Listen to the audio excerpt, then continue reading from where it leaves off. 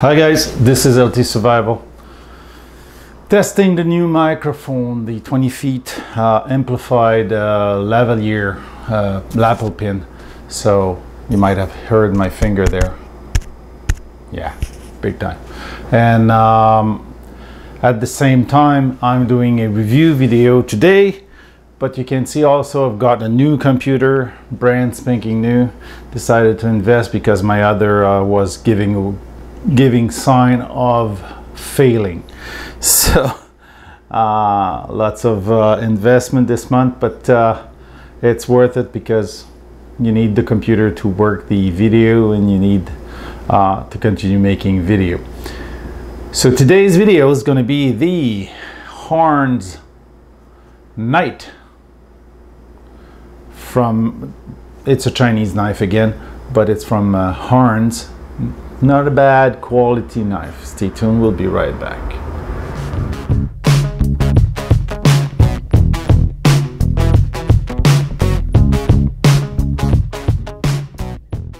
We're back. Well, the out of the mini knife I've ordered in China, Harnds has shown promises. It's a small knife. This one is a small knife. They have another one that's excellent. Just the name that eludes me right now, but I might find it and come back. I've got so many knives now that I have to read to make sure. But there's the Knight, there's the Tough that's coming. I've got another one, very smooth. This one also deployment, quite easy. Liner lock. Okay, the scales are FRN, I would believe so, nylon FRN. So, and it's tip up or tip down, right hand carry only. Sweet knife. It's an 8 CR14 MOV, which give it quite different bit from the 8s, but not very much different. We don't see it by eyes, but the steel feels sharp.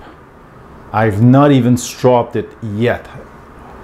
Paper cut, not so much because I've been using it on box and everything, but quite a nice piece of steel.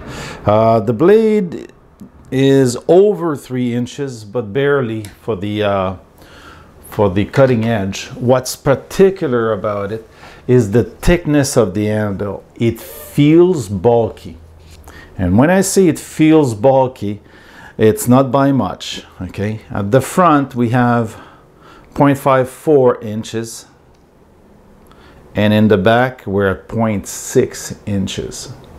Okay, those that are in millimeter, let's see if, let's zero this again. Okay, hey, so up front the thickness is smaller, it's 13.7, and out the back it's 14.7. so it's a little thicker than my last Ganzo I reviewed, which was 0.5, basically of an inch thick. So this is a little more, a little thicker. It feels in the pocket. Anyway, the clips is really good, not too strong, not too light, and the shape and the ergonomics is really good. I really dig this knife because it feels well in my large hand. It's really a 4-finger grip on it. You've got a small thumb ramps up front and a nice drop point with a swedge up front. It's a high saber grind, but it's a hollow grind. So let's take a look closer. Okay, let's make sure I have lights by the camera, because if not, the camera is pixelizing for nothing. Okay, got plenty of light now. So here's the clip side. You see, it's a very peculiar form that you can fit on either side of the knife. That's why it is that form, because it goes around the pivot, so it fits in the back. They probably could have fitted the clip here also, but not so much here. Probably wouldn't fit around the pivot. Well, maybe, but they could have made the effort or either use the pivot. It's an open pillar construction, but there's many pillars. Like you can see, it's a lot of them. 1, 2, 3, 4, and 5 pillars. Okay, one is completely in the back, past the lanyard hole. Okay, and makes for a nice shape, very solid. Okay, the liner are full stainless steel, liner lock. There's no cuts to lighten the knife, so it's a little weighty. Let's see the writing. Knights 8CR14 MOV, if you can see correctly. And on this side we've got the Harnds logo. Thumb stud, dual thumb stud. I'm not a lefty very much, so not sure if I can even, yeah, I can deploy.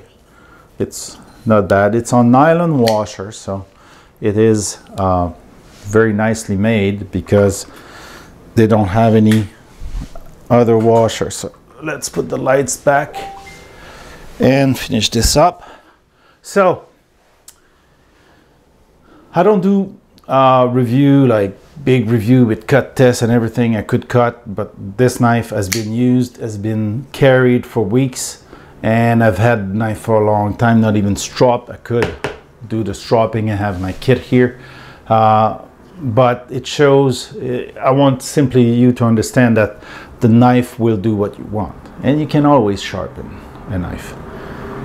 The thickness of the blade here is really nice for your thumb to rest.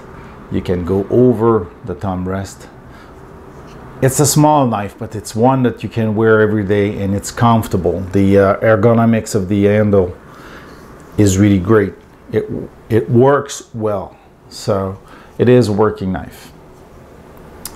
So, almost cut myself there again. Not used to do the review anymore. I've not done so much in time in so long. So really a good knife. It is not as soft as you would like for it to close, okay, but it deploys easy and it goes back in as easy. The 10 ball is perfect on this one, not too soft, not too hard, and the lug bar goes about, if you can see, I'll get the camera to focus. If you can see, it's almost to the middle, so it's not bad at all. Full stainless steel liners inside. It's very, for the size, you feel the weight. It is a nice knife, so I recommend this knife also. And if you like this review, give it the thumbs up, share and subscribe, and we'll see you back in the next video.